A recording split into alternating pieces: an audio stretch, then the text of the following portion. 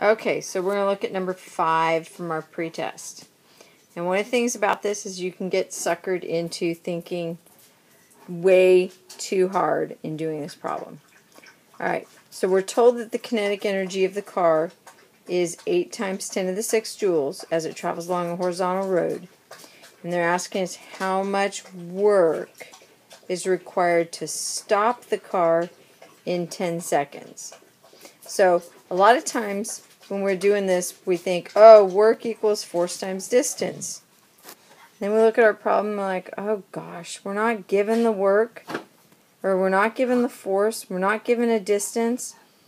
Well, maybe I can find its acceleration since I'm given the time, and I can find out how far it went. You are making way too much work for yourself. Pardon the pun.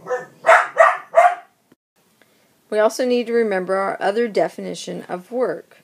Work is also our change in kinetic energy. Hey, look, we had this much kinetic energy. We stopped, so we have no kinetic energy. So our change in kinetic energy is the same as the energy that we started with. So guess what? There is our answer right there. The same as what we started with. Okay, so in this problem, we have a helicopter. It's moving along at 25 meters per second at an altitude of 185 meters. Okay, and says what is the total mechanical energy of the helicopter? So basically, how much energy does it have? And so we have to ask ourselves our 3 basic questions. Is it moving? Yes, it's moving, so it has kinetic energy. Is it above ground? Yes, it is, so it also has gravitational potential energy. Is it stretched or compressed? Well, it's not a spring or a rubber band or anything like that, so that's kind of a moot point. So then to answer this question, we go ahead and we substitute in the expressions for kinetic energy and gravitational potential energy. These two together are our mechanical energy. So, our kinetic energy is 1/2 mv squared, and our gravitational potential energy is mgh, and those together are going to be our mechanical energy. So 1/2 times 1250 times v squared, 25, and we're going to square that, and then we're going to add 1250 times g, 9.8, it's still 9.8, times our height, 185 meters. And so when we solve all this and we do all the math, we end up with 265 something, so which rounds off to 266 times 10 to the 6 joules. See, easy enough? Alright, so here's one for the next page. We have a block, and it's 6 meters high, and it's going to fall, and they're going to ask us what's the velocity at the bottom. So we ask ourselves, what kind of energy does it have at the top? So, is it above ground? Yes. So it has gravitational potential energy. At the top, is it moving? No, it's not moving. So it doesn't have kinetic energy. And again, we don't have a spring, so there's no elastic potential energy. Down at the bottom, is it above ground?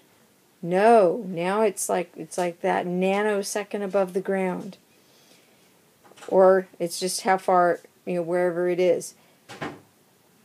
Is it moving? Yes, it is moving, so it has kinetic energy.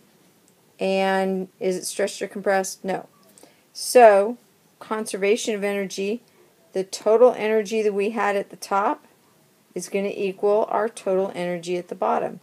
If we had somewhere in the middle, we would have both gravitational and kinetic energy.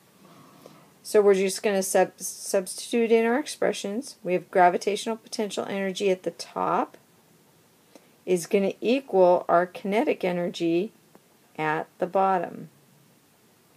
So gravitational potential energy is mgh, and that's equal to 1/2 mv squared.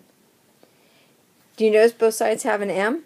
So the m's actually cancel out. This is actually a rearrangement of one of our kinematics equations. Remember we had v squared equals v naught squared plus 2ax. Okay, our v naught is 0.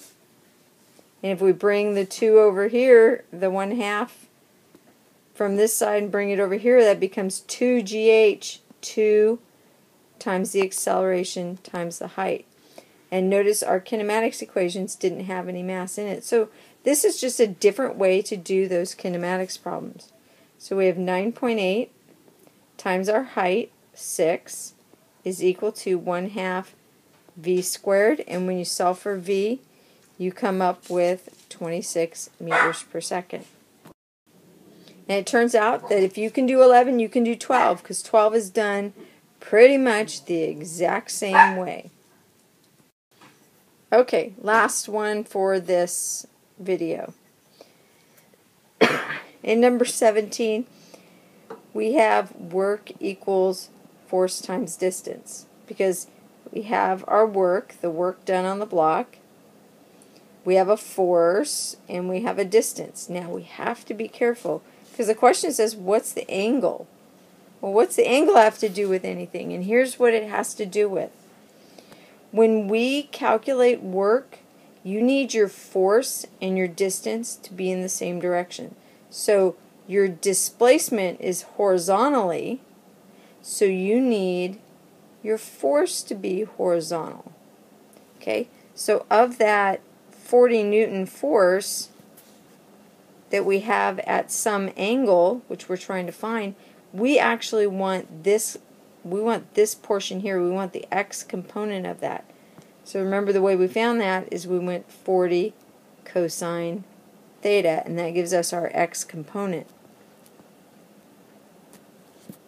Okay, so we know our work, 247, and our force is the 40 cosine, and then whatever that angle is that we're solving for, and our displacement is the 7 meters. And so you cos theta equals 0.88. So you could get sucked into saying 88 degrees. That would be incorrect. You don't want to do that, because you have the cosine of the angle. You need to take the inverse cosine of 0.88 to get your actual angle, and you find out that it's 28 degrees. Now your book does give you the equation work equals FD cos theta. Okay, and that's generally what people do. I would generally ignore that cosine theta part, because it's just, all it's doing is putting your force and your displacement in the same direction. You just need to know that. You need to know that if your force is horizontal, your displacement needs to be horizontal. If your force is vertical, your displacement needs to be vertical. Okay? Don't worry about the angle, because a lot of times you'll be given your force horizontally, and you'll be given your displacement horizontally, and you'll be looking at it and go, okay, what's cosine theta? What's the angle? Well, the angle is really 0 degrees. There's no angle between the two things. And it really, really, really just confuses the issue. So what you want to know is that work equals force times your displacement, or it's your change in energy. Don't forget it's your change in energy, because we used that before. And your force and your displacement need to be in the same direction.